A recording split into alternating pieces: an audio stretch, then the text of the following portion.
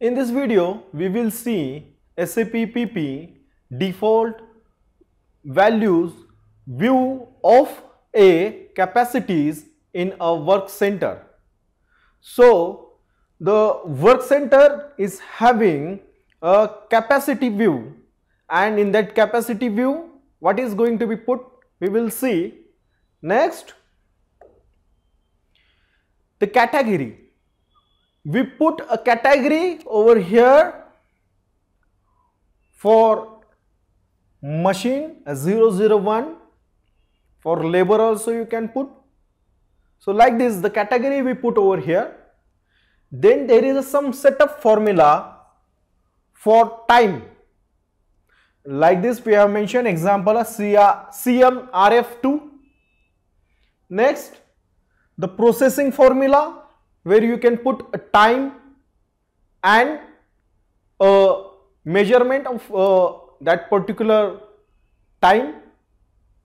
Then there is some header come of the capacity. That header will be put a values of start time, finish time, the length of break, how much minute or how much hour you take a length of break, then a utilization of a capacity.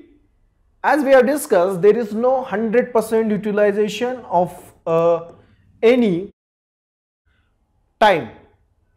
So there we will put a capacity of percentage of utilization. Next, shifts and interval times.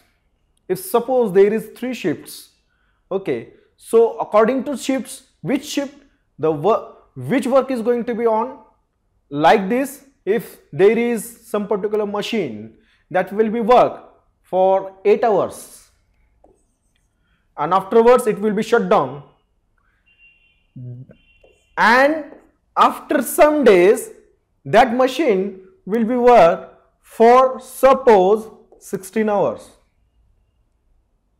in 2 shifts. So that all data can be maintained in these shifts and interval.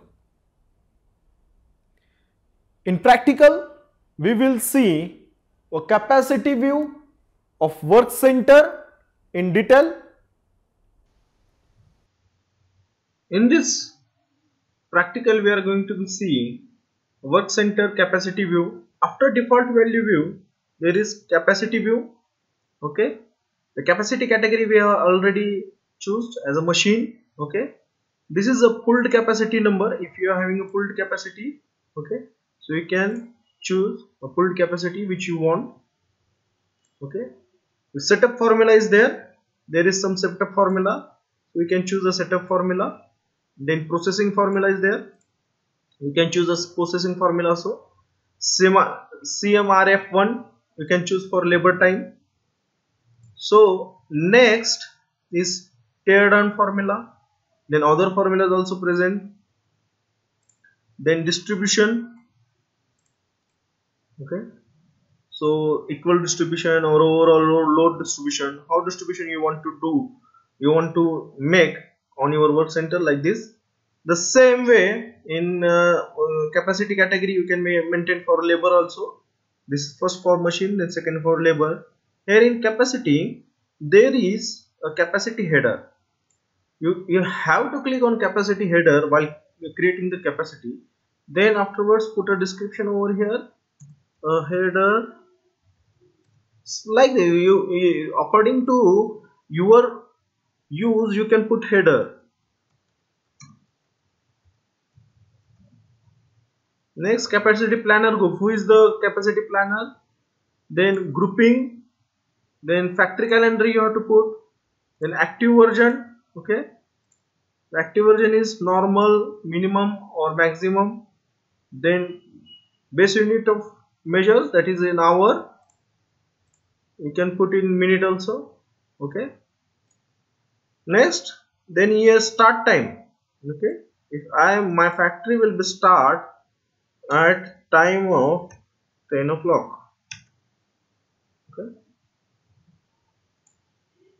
Start at 10 o'clock and finish on 6:30.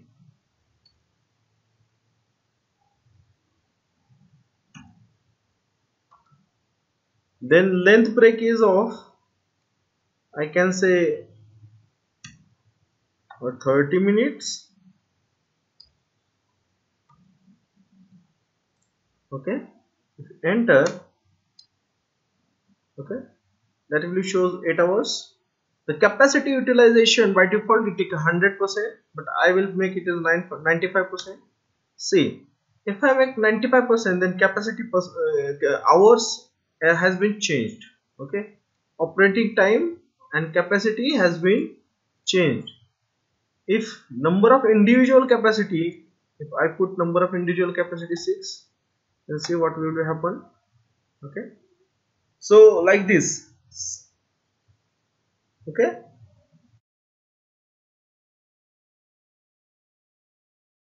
if I put 0 over here, number of individual capacity you have to put 1.